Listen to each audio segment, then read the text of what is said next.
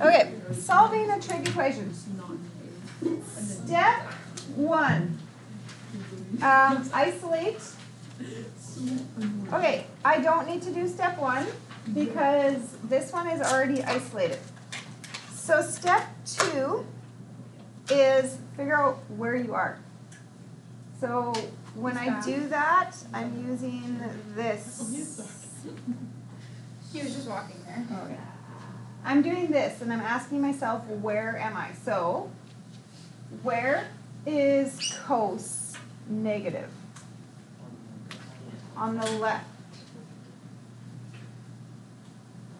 Okay, and then remember what a reference angle is? It always is an angle that connects what? To the x-axis. Okay, so don't connect it to this. Okay. Do you remember one very important thing I've told you for this unit? Don't do math with the negatives. Use the negatives for your location purpose. Okay? So we've actually already dealt with the negative. So now I'm going to cos inverse 0.6428. Okay? Are you going to remember that little rule? Don't do this math stuff with the negative. Because where did you put the negative? You put the negative into the location. Okay. So calculator, I'm just double checking degrees. That's what I want. So second cos, 0.6428. That's what I'm typing. Okay, you remember this from that other unit, that to get angles, you're always going to be pushing the second function button. So that's a 50 degrees. Okay, so that will always tell me just how far off of the axis I am. Okay, what is your actual answer? Okay, so this angle is 50 degrees smaller than what amount? 180. So I'm going to go 180 minus. So this angle is 130 degrees. And do we know visually, does that make sense? 130 is, that quadrant has to be a number between 90 and 180, right? And then this angle is what? It's 180 plus the 50, right? You're bigger, so 230. Valley, I heard your other math, and that one would work, but it might not be on the other ones. But yeah, in that case, yeah. Okay. All right, and number 3, you ready? Step 1, isolate if you need to, and I don't. It's ready for me. So, step 2, tell me the quadrants. So, using the Astica visual, where is tan of an angle a negative trig value? So, I gave you that one little cheat sheet. Remember, sine is up, down. Cos is left, right, and tan is looking at diagonals, right? S and C. And I'm already going to make sure I'm just going to connect it with the x-axis.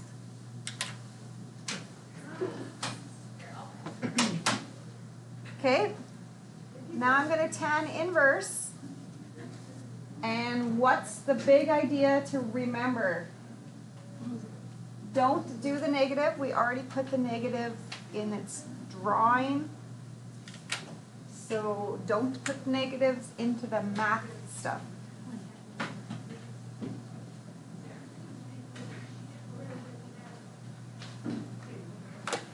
Okay, so 20 degrees is a reference.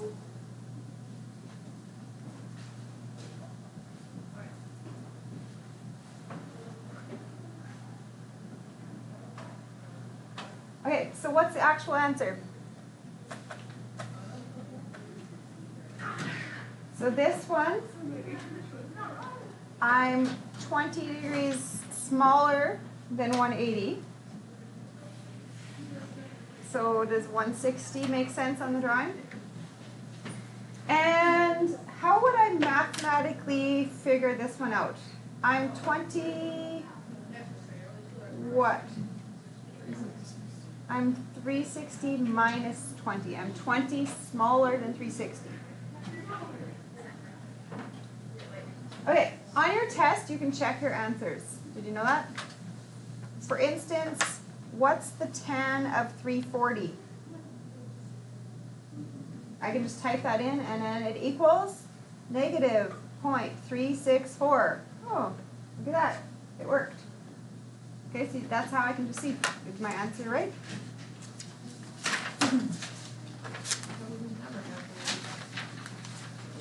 Okay, the next page, I'm going to add some stuff with you. Okay, now we got to tackle algebra. So step 1 says, get it alone. So that's where we hadn't done anything, but now we need to. So algebraically, what should I move first? So I heard the 4, so I'm going to subtract 4.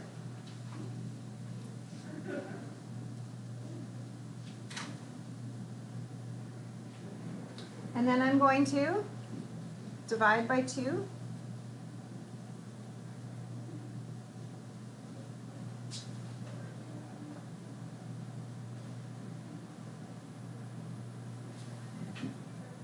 Okay, that was step 1.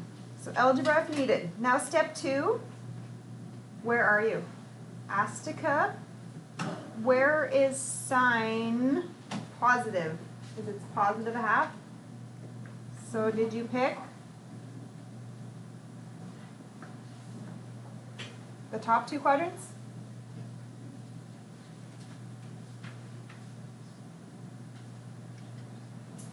Okay. Now step 3 is just what's the distance in this zone? What's the reference? So I need to get an and if you're a weird bracket calculator, make sure this would not be right. If somebody was trying to type and they typed that, it would not be good.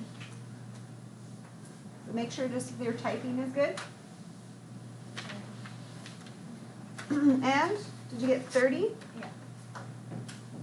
Calculator should tell you 30. Okay, so if I go 30 degrees up on here, I end up at 30. And if I go 30 degrees this direction, does it make sense I'm going less than 180? I think we can probably do this one with mental math.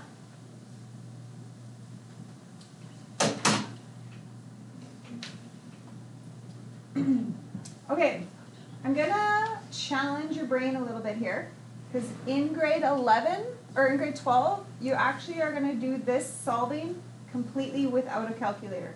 You don't even get a calculator for this kind of stuff. So how would I ever do that? Does 1/2 exist as a unit circle value? You recognize that number on our unit circle somewhere? Yes. Mm-hmm. Sine connects us to what variable? X, Y, R, Y. Okay, if I'm going to peek at my unit circle, where on here do I see Y values of 1/2? That's a Y value of 1/2. What angle am I at? 30. Where else do I see a Y value of 1/2? Right here, which is 150. What's that? Sorry. Okay, number 5.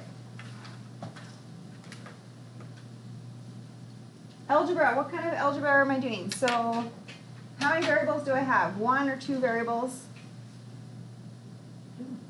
Sorry, I should rephrase that. How many types of variables do I have? Just one. I just have a cos theta. So I'm going to isolate. Okay? Do you remember this big sheet that I gave you last unit? Algebra. Do you have 1 variable or 2 variables? If you have 1, you isolate. Okay, so how do I start? What do you want to move first? I usually start with my coses, or my variable. Do you want to minus the 7 cos or the 4 cos? I'm going to go with the smaller one. It's okay if you do the other way, but you're going to get negatives involved in there. So 3 cos theta plus 4 equals 3.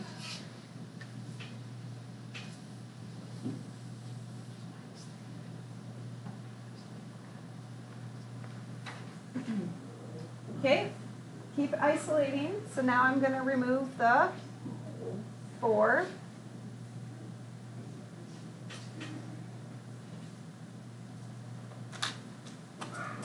And divide by 3.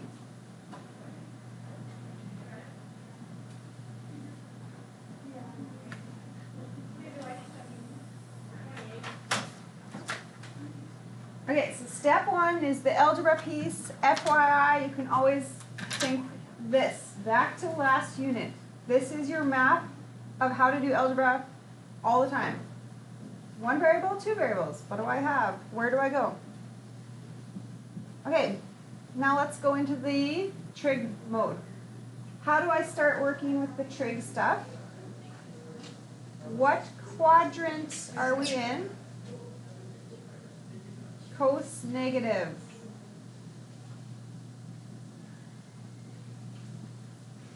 Cos negative. Did you pick the left?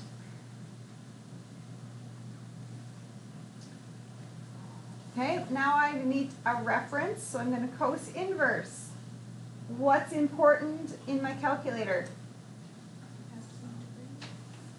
Yeah, you'll want to be in degree mode, and you'll also want to remember to do what? Not the negative. No, we put the negative into the locations piece.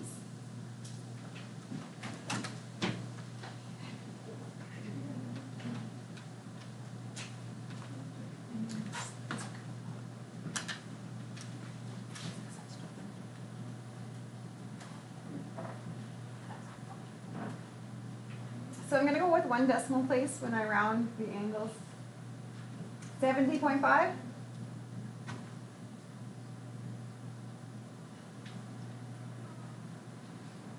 Okay, what are your 2 answers then?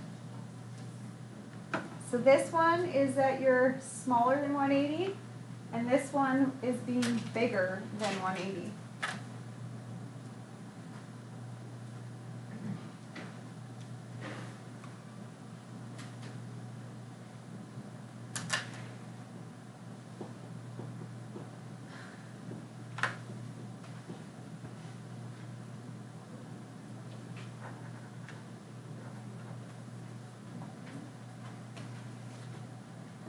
Okay, and again, if you actually want on your test, you could plug that in. You could go 7 times cos of 109.5 plus 4. 4 times cos of 109 plus 3, and see if it equals each other. You can always check that. Okay, number 6. Okay. Where am I going here? Do I have 1 variable or do I have 2 variable types? I have 2 variable types because I have a cos squared and a cos. What's my first thing? It makes sure it's zeroed out. Good. Then next, factor if you can. Do I recognize any of my factoring strategies? Do you see? Do you have simple, complex trinomial? Do you have a GCF? Do you have a difference of squares? Do you recognize this style? Simple trinomial. two brackets.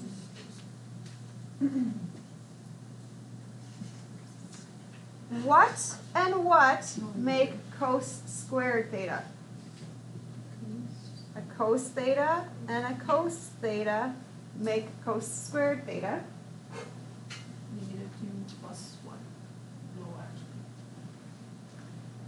Oh, I think your Yes. plus minus is the other.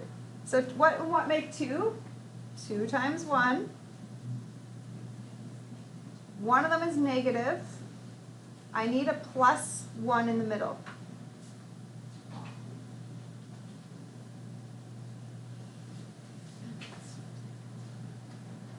Okay, now cos theta would have to be a -2 in that. This algebra is the exact same as last unit, except for instead of an x, I have other things going on, right? Cos theta equals 1.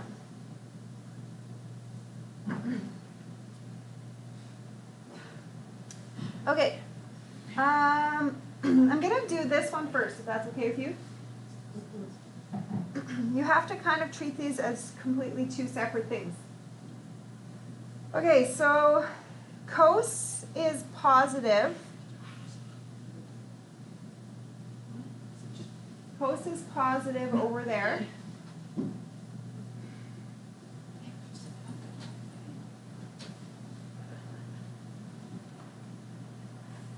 And what does your calculator get you if you cos inverse 1? It gets you 0. Ooh, this is weird. 0. So here's my question.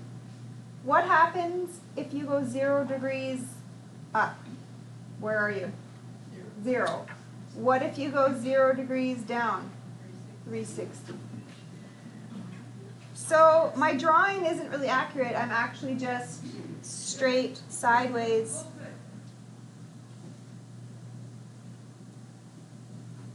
And there's my answers. Also, I showed you this on the above question. Does the value of 1 actually exist on our circle somewhere? Yeah. What is cos? Which letter does cos connect with? X? Do you ever see an x value of 1? Right here. There's an x value of 1, so where are you? 0 and 360. Okay. So this is probably how you would start at this one. Cos is negative. And then I'm guessing we'll do this. Cos inverse of a positive 2. And what happens? Error. So on this, for the angle, there's going to be no solution to what our angle is going to be. Okay, so this is what's happening. So if I think back to my unit circle, cos is x. What's the smallest the x ever goes? -1. What's the biggest? 1. Same with sine. Sine is y. The lowest y, the highest y. Okay? Tan doesn't have that rule. Tan won't follow that pattern. But look at this. Second cos of 0.998. That should work because it's lower than 1. But if I second cos 1.02, that's bigger than 1, I'm guessing it's going to be a error. Okay, number 7. What's your algebra? What do you want to do to solve for tan theta? How do you get it alone? Square root. What's the square root of 4? 2. But what do we know from last unit?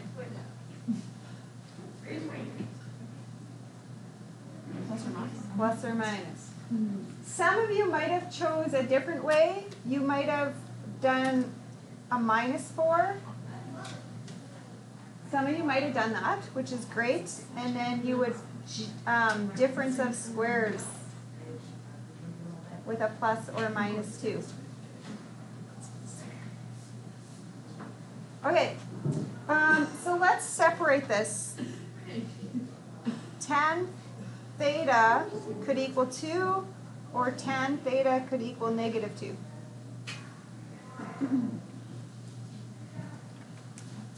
So you're going to be doing, how many answers do you think? At the very, how many very final angle answers are you going to have? 4. 4. Okay, so where is tan positive?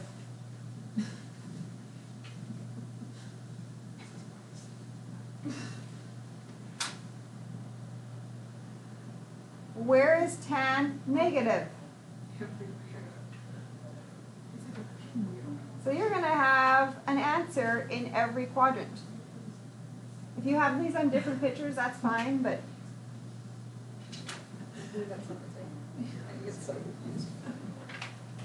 tan inverse 2, so 63.4 degrees. So 63.4 degrees is the reference. So you're going to have to go into every quadrant that amount.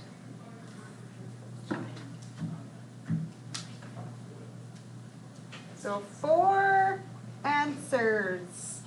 So 63.4 is the first quadrant.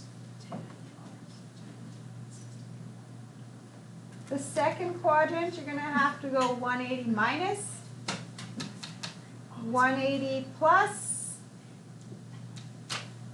and 360 minus. See if you can get all 4 answers here.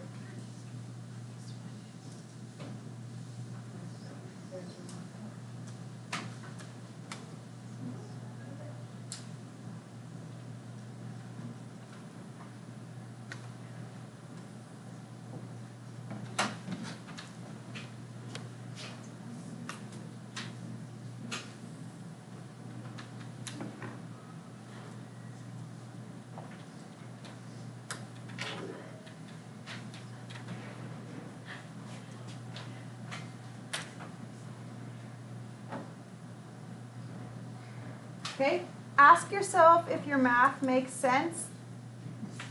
296.6, yeah, that makes sense that it's in that quadrant, right? Because this has to be between 270 and 360. Have you noticed that 90 and 270 are never, ever, ever involved with this, right? Don't use this. You're always using the x-axis. All right, last one, I think, right? Oh, yeah. The next one's amp it up another notch, so we'll just do this as our last one. Okay, what do you want to do to algebra first? Isolate, so -7. Algebra, done. Activate trig mode.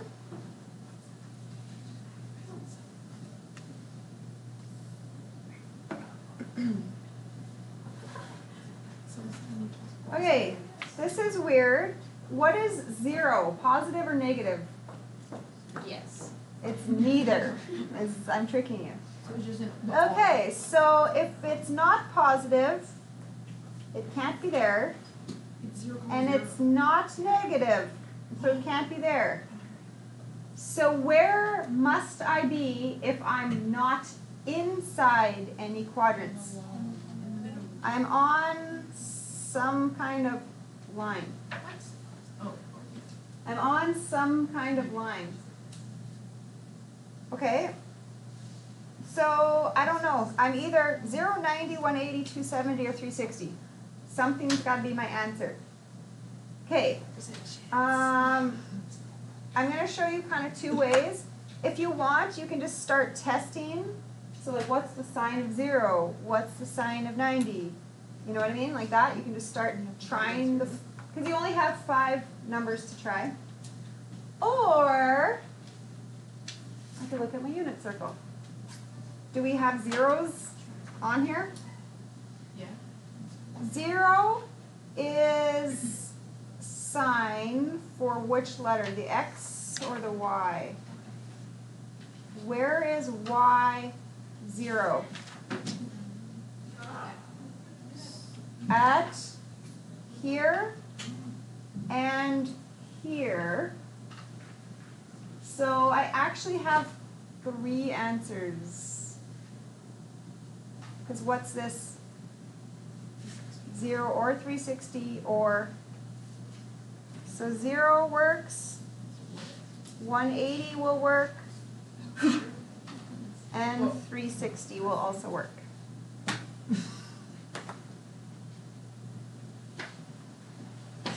Okay, so here's like a test. If you were just somebody testing the numbers, sine of 360, does it work? Yep, it equals 0. Okay, but I wanted to do that one with you because understanding 0 means you're somewhere on one of the quadrant lines. You're not actually inside the quadrants.